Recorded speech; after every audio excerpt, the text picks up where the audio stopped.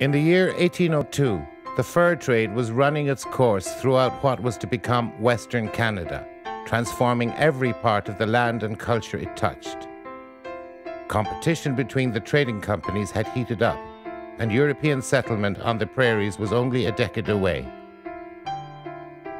At the age of 33, Hudson's Bay Company surveyor and explorer Peter Fidler had already accumulated a lifetime of achievements. He had lived with native tribes, spearheaded the operation of trading posts, and mapped thousands of miles of waterways. Fidler's service for the Hudson's Bay Company would span more than 3 decades, but it was within the second half of his career that he would face his most dangerous and challenging assignments. Only his knowledge, experience, and steadfast loyalty would carry him through.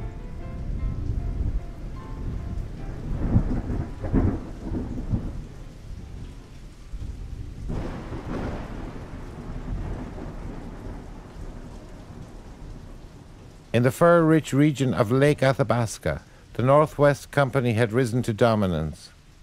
Hundreds of traders swarmed around the lake, reaping the rich harvest of beaver skins.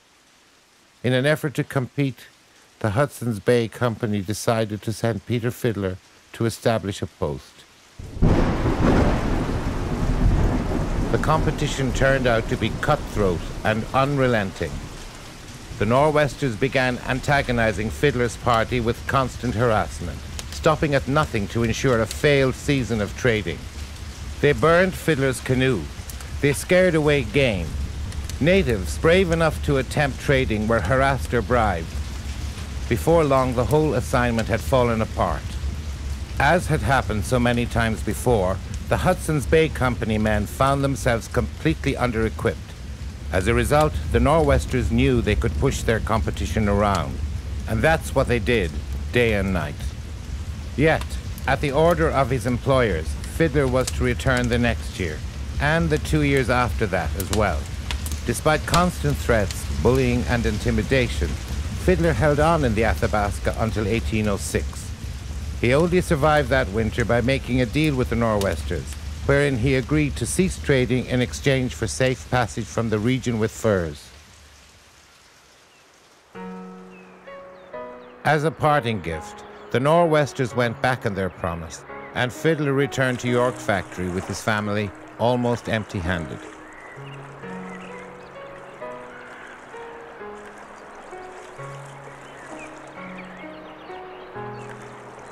I think everyone in a competitive situation gets driven to actions and behavior that are really very unfortunate and very damaging.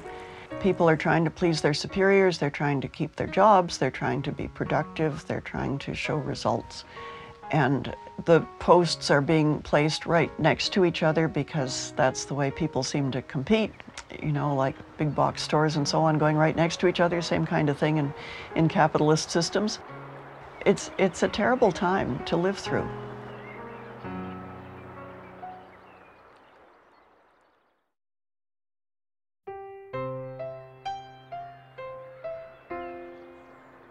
Fidler's life from 1807 to 1811 was a flurry of exploration, survey, and post management. But the hard work had taken its toll, and by the fall of 1811, a weathered and worn Fidler decided to return home to England for a much-needed year's rest. And so he returned to his hometown of Bolsover in Derbyshire, where he purchased a new home for his mother. Then he very likely visited the grave of his father, who had passed away 2 years earlier and had been laid to rest near the little church where Peter had been baptized. While Fidler was back home, new developments had been taking place in North America. Lord Selkirk is probably one of the most fascinating characters in Canadian history. He's fascinating because his motives are very complex. He's a man who actually believes that you can do good and make money at the same time, that there ought not to be a conflict between the two things. Selkirk had a plan. The philanthropic part involved transplanting displaced Highland Scots into a new settlement at the forks of the Red and Assiniboine rivers. The financial payoff would come to the Hudson's Bay Company, as the settlement's strategic location would begin to interrupt the Northwest Company's flow of provisions. The project was riddled with problems from the start. The first batch of colonists had arrived on the same ship that would bring Fidler to England. They had proved to be a slow group of travelers who did not anticipate the harsh life ahead of them. When Fidler returned from England the following summer, he was thrust into the perils of helping to create what could be considered Manitoba's first company town, a community with the thinly veiled purpose of improving business conditions for the Hudson's Bay Company. Over the next year, Fidler moved between escorting colonists from Hudson's Bay to managing the Brandon House Post 125 miles west of the Red River settlement. He helped the colonists any way he could. Over the next few years, there would have to be gardens grown, shelters built, and more colonists would arrive at Hudson's Bay every year. But Fidler knew the Northwest Company was enraged by the settlement and would do anything to see it fail.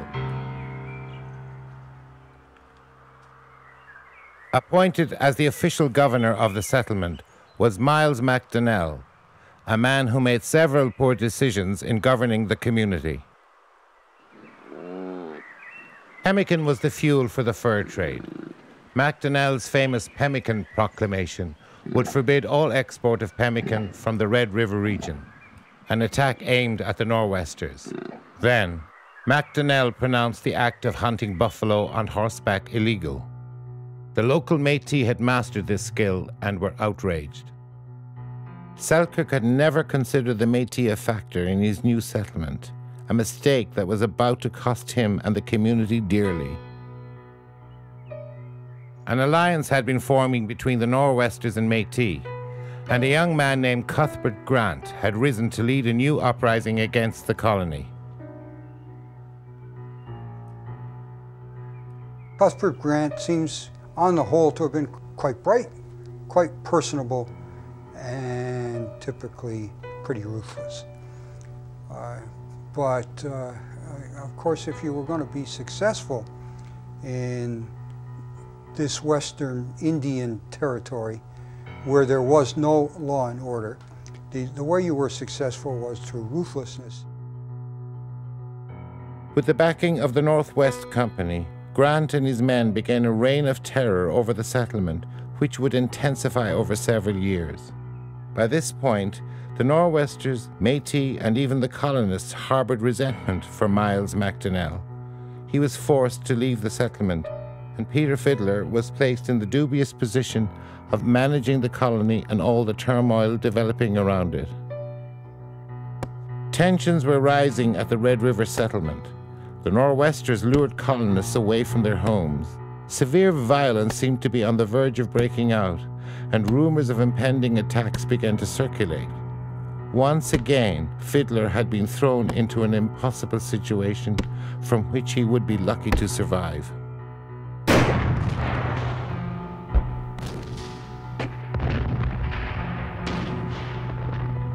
June the 10th, 1815, Saturday.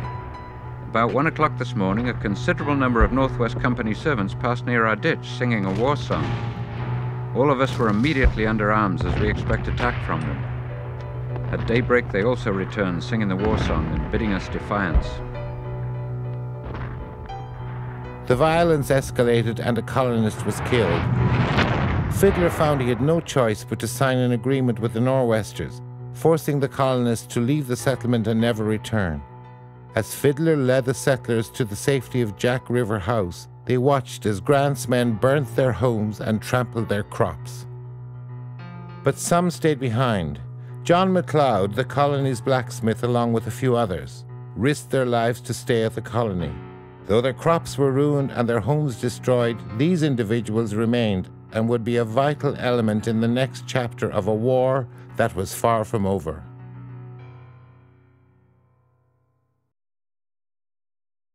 Shortly after the colonists made their escape from the Red River settlement, they were dragged back out of their exile by a disgruntled ex-Nor'wester named Colin Robertson. Peter Fidler returned to his duties at Brandon House.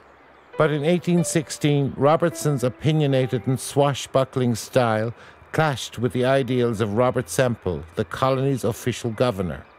Robertson left the colony and never returned. At the same time, Cuthbert Grant had been travelling down the Assiniboine River, hijacking pemmican and supplies. His men had invaded Brandon House and robbed Fidler of provisions before continuing down the river. Now they were headed in the direction of the Red River settlement. Fidler could see that danger was imminent, and he had no way of warning the colony. On June 19th, Grant's party landed upriver from the settlement and attempted to pass Fort Douglas on foot. They were spotted. From the watch house, a cry rang out. "The half-breeds are coming! The half-breeds are coming!" Robert Semple assembled a group of men from the settlement and raced out to intercept Grant's party at the place known as Seven Oaks. Guns were drawn. Tempers flared. A shot was fired.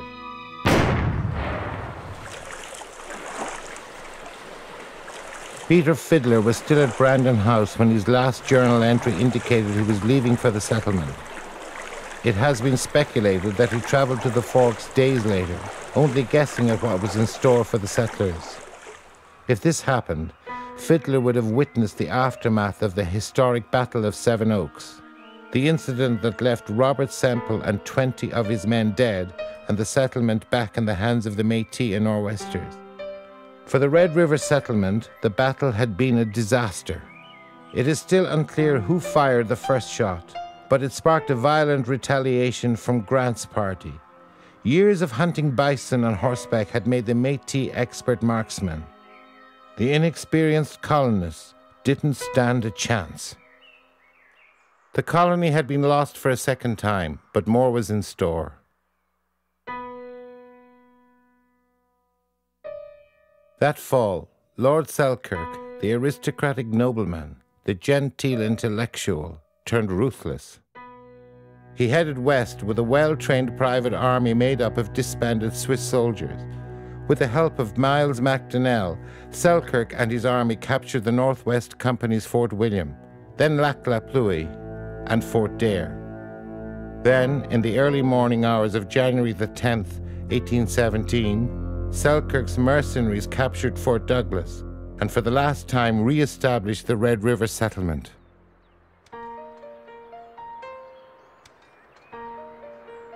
Once again, Peter Fidler began moving colonists back to the forks of the Red and Assiniboine, helping them start again. A new fort was built in the area. It was named Fort Hackett, but everyone called it Fidler's Fort. During this time, Fidler busied himself with the operations of the settlement, planting crops and building new homes for the colonists, who now numbered around 150. He began the survey of a river lot system, which ran north from the forks along the banks of the Red River. The outlines of Fidler's river lot survey can be seen to this day, as they have influenced the geographic layout for what is now the city of Winnipeg. In 1821, Fidler learned that the Northwest Company had finally fallen. They had overexpanded, and it had cost them dearly. In the end, they were swallowed up by their competitors, the Hudson's Bay Company. When Fidler heard the news, he was working at Fort Dauphin, a quiet but productive post where he likely had more time to indulge in his love of reading. One of the reasons for putting the fur trading posts at places like Dauphin was the natives who trapped in the prairies and all up to the west there. That's one of the routes that they would be coming to go to York Factory, and when placing their trading post there, they would intercept that movement. But Fidler's health had deteriorated badly.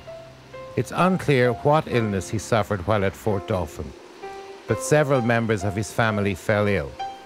On December 17th, 1822, Fidler died and was buried somewhere in the vicinity of present-day Dauphin. In a twist of cruel irony, the triumph of Fidler's company, which he had worked so hard to enjoy, had practically coincided with his illness and death. Fidler's last will and testament was truly eccentric. It left a large sum of money behind to collect interest and was to be inherited by a distant relative on August 19, 1969. The scheme failed and the money was dispersed shortly after his death. I'm sure he would have satisfaction in the fact that not only did he do the surveying, but he recorded the surveying. It goes on, and we have copies of his works to this day in our museum here. And so I'm sure that he had felt satisfaction in accomplishing the things that he did.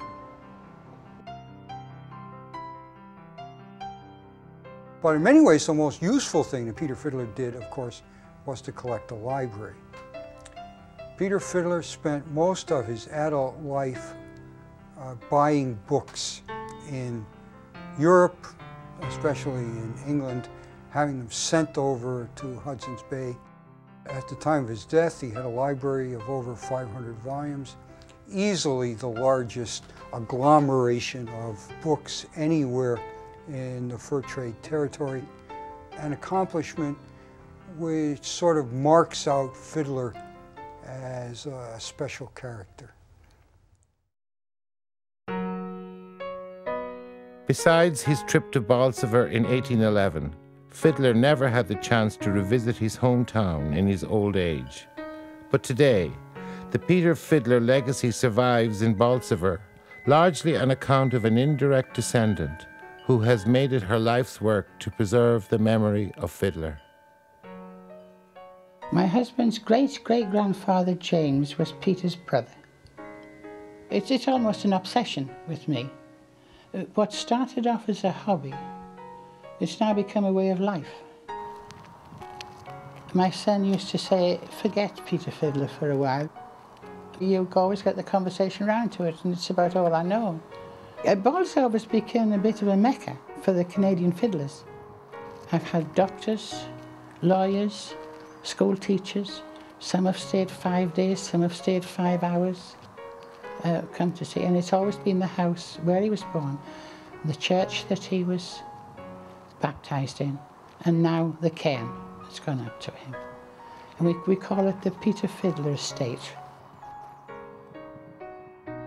Fidler's loyalty was one of his greatest assets, wasn't it? No matter how hard it had been and how many times he'd left a place, he would still go back. He was never a man to be afraid to go back. What I gather from the reading I've done, that he was a very quiet man, didn't mince his words, hadn't much time for men that they wouldn't take care of themselves. He never actually rises very far in terms of rank. And the critical thing is that he's not placed in charge of a major post. He doesn't ultimately become a chief trader or a chief factor in the company. He wasn't probably the sort of person to put himself forward a whole lot. He didn't cultivate a lot of patronage connections. He was busy doing his job. He was busy writing at great length in his journal. I think I like that quality about Fidler, that he's more of an intellectual. He's thoughtful, he's reflective, he's observing. And not terribly venturesome, and maybe that worked against him eventually. But I think there's a very solid character there, and probably a great deal of integrity and honesty as well.